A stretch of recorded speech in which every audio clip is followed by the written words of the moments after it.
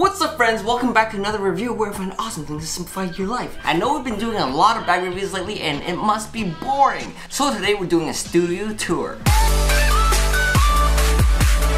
Specifically, telling you guys more about the desk setup because I've been getting a lot of requests asking how the desk works and what products I use to make the whole thing stick. So first of all, let's turn on the lights first because the studio actually doesn't look like this. In real life, you gotta turn on the lights. Okay, so that's with the lights on and this is the actual lighting because as you can see over there, we have the studio lights pointing at my face to make me look more cinematic.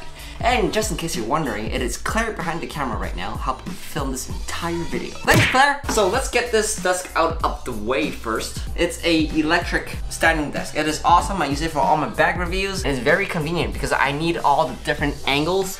Whoa, what are you doing? Oh, you're filming my crotch!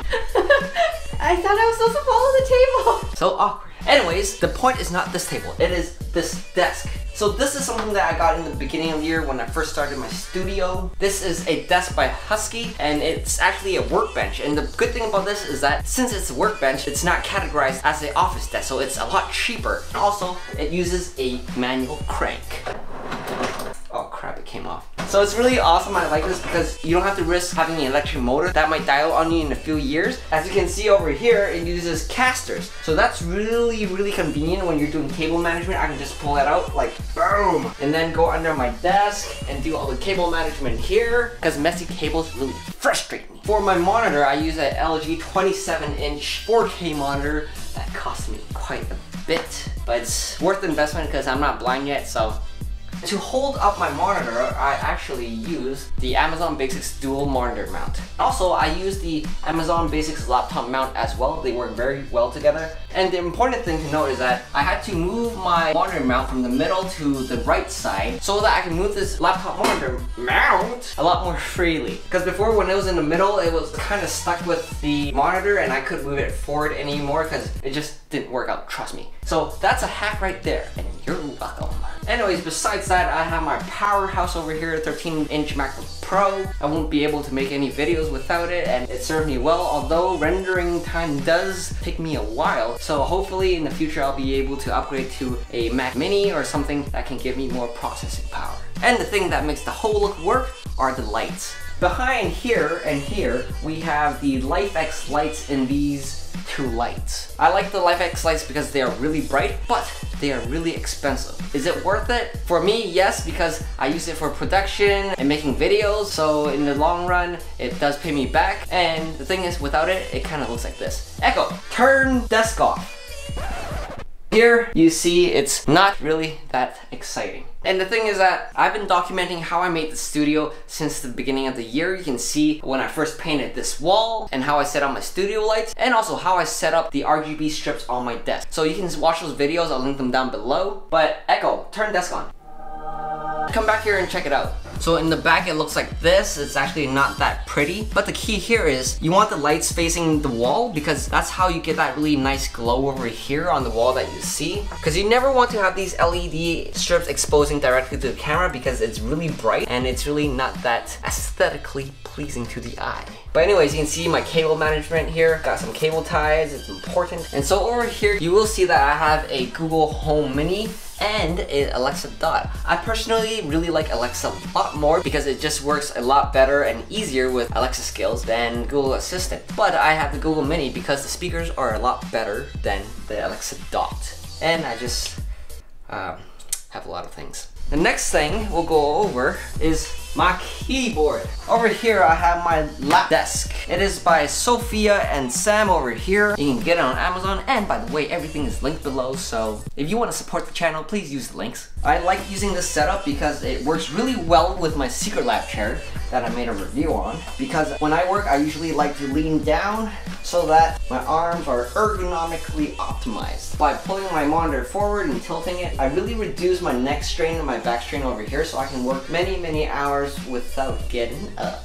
and I really value ergonomics, so I got a Logitech Ergo mouse. This has worked really well because in the past, when I use mouses like this, I have to move my wrist a lot like this, and I found that it really hurt my wrist. And by switching to this mouse, I only have to move my thumbnail like this, and I've never felt that pain again. And the other thing is that, as you notice, it does not slip from my lap desk, because it gets really frustrating using a mouse like this because, oh my gosh, I didn't even have to try this. It just falls down and you can see your mouse fall down, and it's really annoying using a mouse like this, so no.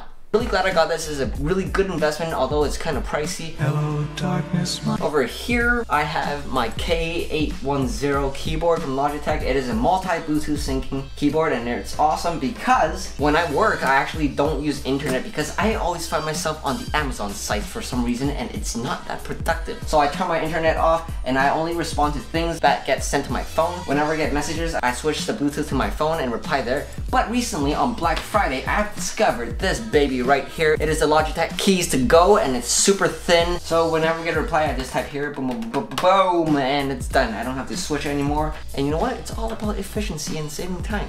I can see myself using this on my iPad, especially when I'm traveling, so I don't have to bring my laptop. And I almost forgot. The nice thing about this desk is that they actually have a bar down here that I can use as my footrest. This bar was initially over there, and that's why I had my stool over here if you see my previous videos. But now since I shifted it over here, I conveniently use it as my footrest, and it's a clean look and it works really, really well. It saves me like 20 bucks on Amazon to buy a dedicated footrest. And in my drawer, I recently got this gridded thing. It's really good for cable management. Yeah, I put the cables that I use regularly over here. And on Black Friday, one of my best purchases was this label maker right here. So if you want to be neat and organized, this is your best friend. And really, there's nothing else to talk about my desk setup. But the bonus over here is I want to go over my studio because this is a video for me as well, because I want to see how this office evolves over time, and I keep changing the setup every month or two, so it's good to see progress. Over on this side, I have my 2 studio lights, I have my Zoom microphone. It's one of my best purchases. It's very versatile, so I love it. And over here, you see that I have this ghetto book stand. It's to help this microphone stand taller so that it helps capture my voice a lot better. And over here, I have my Panasonic G85, and that served me very well in the past 2 years. And right now, I'm using the Sony a7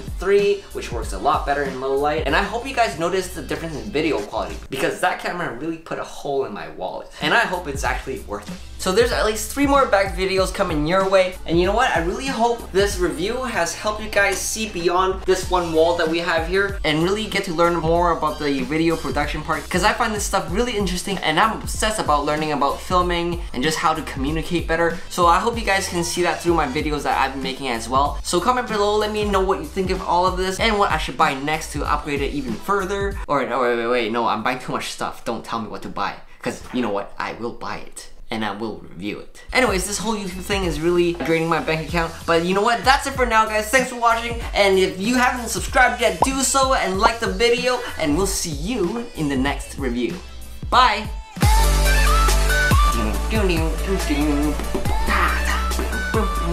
Wait, why are you guys still here? That's the end theme song.